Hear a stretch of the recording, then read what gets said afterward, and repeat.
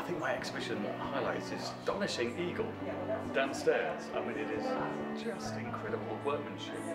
It is utterly beautiful. But actually, the highlight is seeing the entire, or at least an impression, a fragment of the entire vision of Walpole come to life.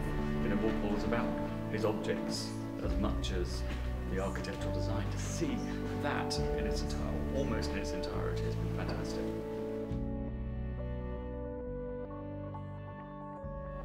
I think the most interesting stories that I've been finding out are, one, finding out how Walpole actually lived in this space, how he entertained in one area, how he lived his private life in another area. Secondly, his extraordinary relationship with his mother.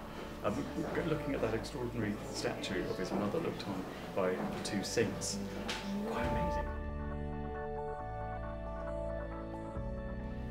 I would recommend anyone to come and have a look at the Lost Treasures of Strawberry Hill. It's the first time that I've seen the extraordinary imagination of Horace Walpole on such a huge lavish display, and that you can almost feel like you're walking into the imagination of the brain of Horace Walpole, that combination of architecture, interior design, objects, collecting, all together. You just feel like you're trying to understand a little bit more this incredibly complex and contradictory character.